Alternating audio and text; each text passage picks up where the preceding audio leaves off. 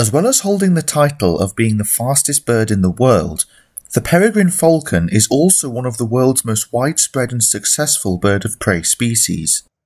This cosmopolitan species of raptor is found worldwide with the exception of a few locations including Antarctica, and across this global range there are at least 19 subspecies of peregrine, with each varying considerably in size, coloration and latitude. In North America and Canada, there are 3 distinct peregrine races found across this range, the most widespread of which being the Anatum peregrine, which is also one of the most striking in coloration.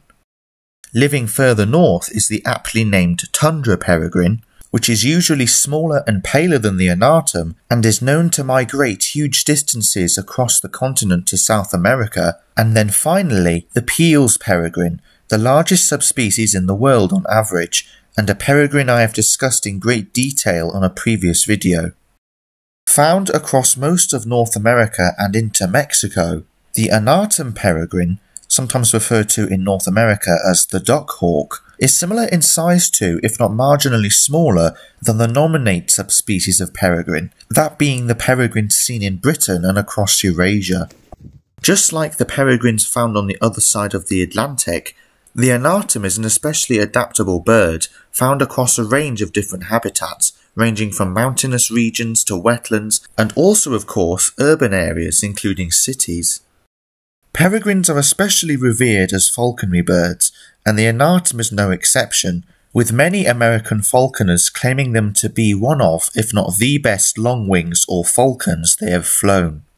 Individuals across different parts of the continent do sometimes vary in coloration, but in certain areas, particularly in the western regions, mature individuals can have a striking orangey-red underside and chest, contrasting a slate or bluish dorsal side, making them very impressive and colourful falcons to look at. There used to be, however, a variant of Anatum living on the eastern side of the continent that is sadly extinct nowadays and is known only from select photographs and preserved specimens. It was known as the Eastern Rock Anatum Peregrine, and in many ways it was similar to Anatum still alive today, yet also quite distinct. Based on what information remains about this bird, their coloration seemed most like that of some modern Anatums seen today, with a very pale barred underside and a darker dorsal side, a type of coloration known as countershading. However, there were some noticeable differences in the plumage coloration of Eastern Rock Anatums that made them quite distinct from some of the modern Anatums today. It seems that these peregrines had especially darkened coloration on the dorsal side of their plumage, especially on the head and neck area, with the jet black coloration on their heads appearing to extend slightly further than that of other peregrines. Their pale undersides appeared to be mostly whitish in appearance, although some individuals may have had hints of rufous in their feathers.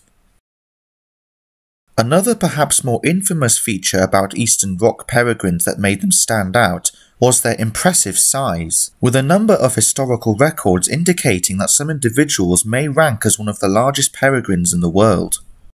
One particularly large individual was captured along the east coast of the USA by falconer Al Nye.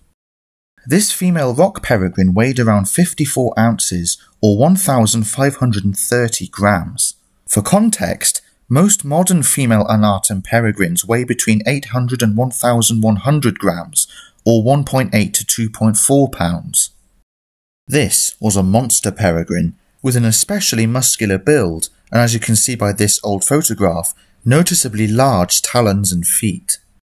The largest peregrine subspecies on average alive today is the Peale's peregrine, with many larger individuals reaching between 1,100 and 1,500 grams, similar to that recorded for the Eastern Rock peregrines as previously mentioned, though it is possible, as in any case, that some individuals may have gotten even larger still.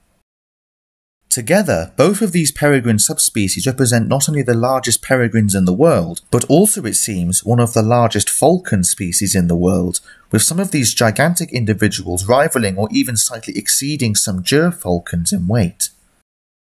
Famous 20th century American falconer and educator Morley Nelson appears to have been one of the only people known to have flown a rock anatum peregrine using falconry techniques, at least regarding specific details.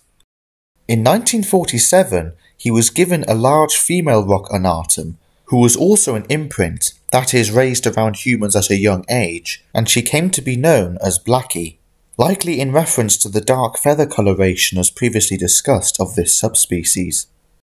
She was also an especially large and powerful bird, with Morley even stating himself that at one point he had a female gerfalcon, which is usually considered to be the largest falcon species in the world on average, and yet even she was stated to be smaller than Blackie, whom he still had at the time.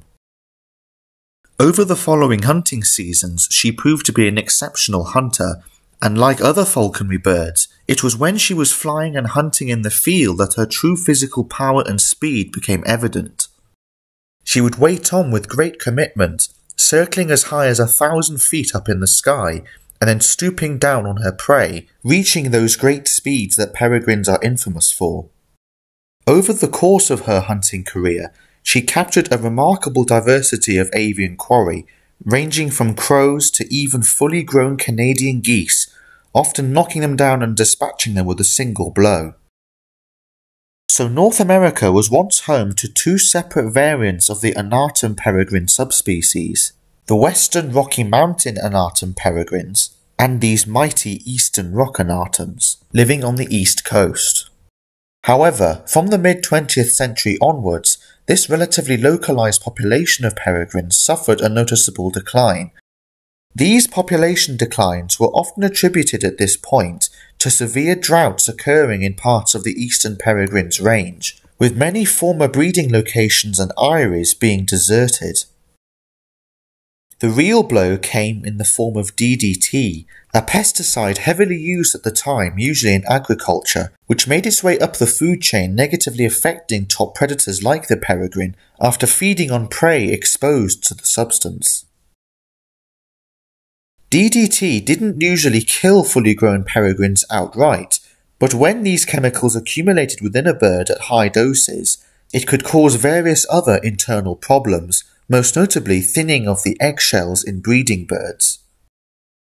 For those birds already trying to repopulate an already declining breeding population, this had disastrous effects, for once the developing eggs were laid by the female falcon, she would inevitably attempt to brood the eggs in order to incubate them, but the thinning eggshells were incapable of supporting her body weight, making the eggs easily crushed and destroyed.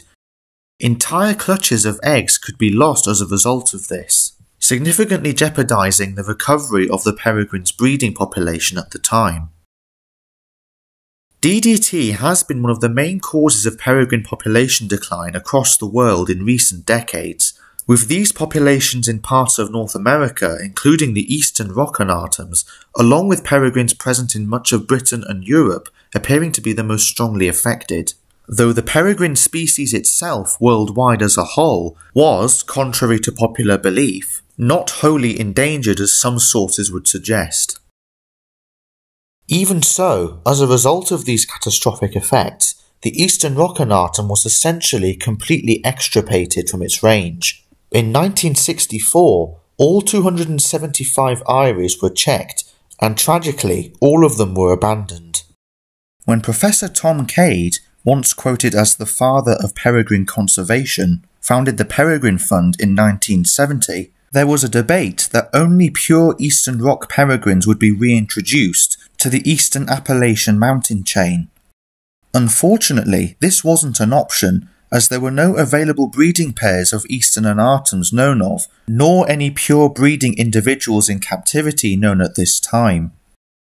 Largely through intense captive breeding and reintroduction projects via the Peregrine Fund, however, a lot of effort was made to try and reinstate populations of peregrines on the eastern coast of America, where the rock anatum was once present.